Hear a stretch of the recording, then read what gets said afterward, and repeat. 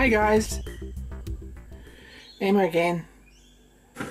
This is something I picked up this week. I've been working pretty hard, but someone brought this in that they picked up at a garage sale.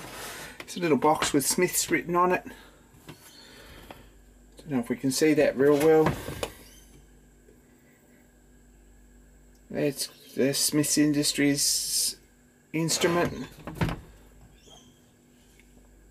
And if you have a look here, it's a rev counter.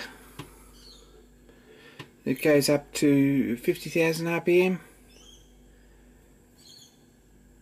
And it's also got a wheel for measuring surface speed and a few other attachments. So I just thought I'd show you.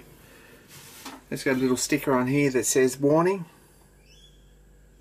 When checking speeds of in excess of 20,000 RPM, the tacho must not be run longer than 10 seconds at a time. Allow bearings to cool before reapplication. Gosh. And it's got a plate with directions for use. And the scale to read. And it says use rubber driving centre for high speed range. And it includes either a footage wheel or a metric wheel for meters per second or feet per meters per minute or feet per minute. That's not a lot of help because there is a wheel here, and I guess there's a way to calculate whether it's a meter one or a foot one. But I'll have to think about that a bit. That just attaches to the tacho on there with a drive pin. It's got another spanner which I don't think, or an attachment, I'm not sure that's actually part of it. It doesn't seem to fit it anywhere. And that come with it, and that's chrome plated, but it could be anything. That was in the box with it. And I've given it a bit of a clean up here. It's got a lock button, so you set the speed there and then lock him, and it'll tell you what speed your machine's doing, or it's shafting. 3 scales, 500 RPM, 5000 RPM and 50,000 RPM. So that's the Smiths Industrial Division down there, London NW2. Pretty cool find. I did use it to just check the lathe speeds. So here we are over at the lathe, and I've set this on the 5000 scale. And we're about half gear here.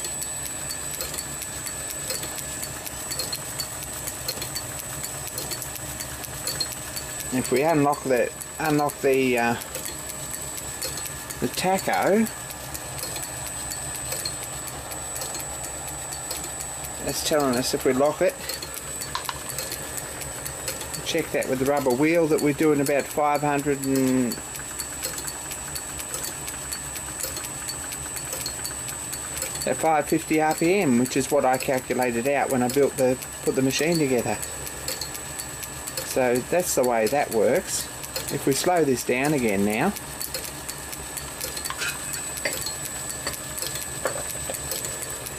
put him out of here, and move this gear up here move this belt up here to the top side.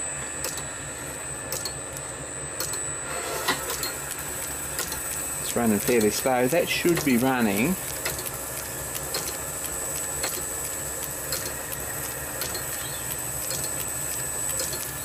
if we have a look here, we're doing about 300 there at that speed, so we can get a more accurate, I think, reading if we convert this, change this arrow here around to the 500 setting. If we try again,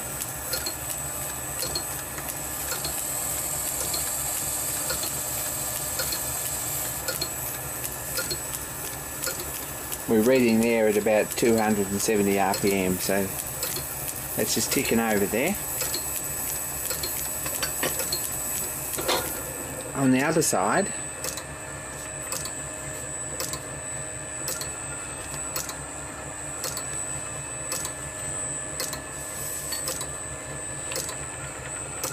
run this belt up and put him back in gear. We'll run pretty quick there.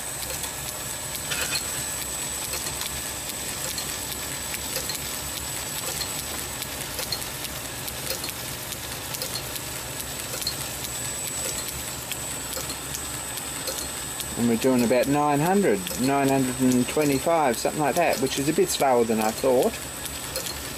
In the higher speed, I thought we might have been doing a bit quicker than that. So, it's probably fairly comfortable.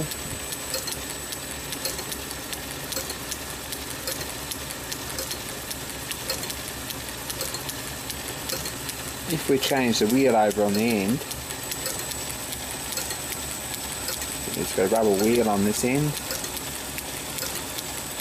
which just goes on with a key. If we slip that off, it's just a spike there, which is a bit rough.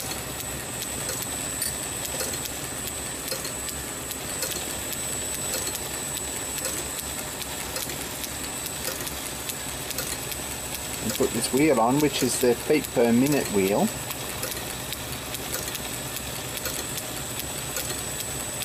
Like such. Then this will give us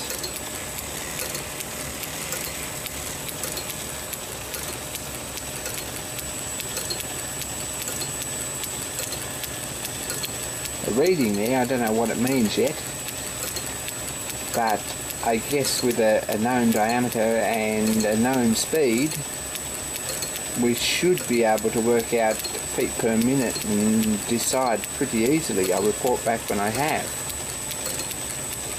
So there we go, that's the Smith's tacho. It's quite a good, well-made machine. I bet it was expensive when it came out. And thanks for watching, guys. I haven't sort of messed with it very much. So it's quite good for slow speeds too, I think.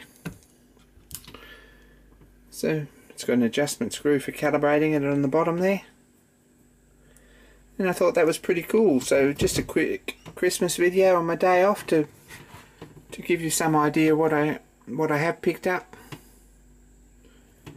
I've been looking for a tacho for a while, but this one's a bit older and I didn't even know such a thing existed. But it's in a flash box and it's all leatherette bound and it's all there, I think. So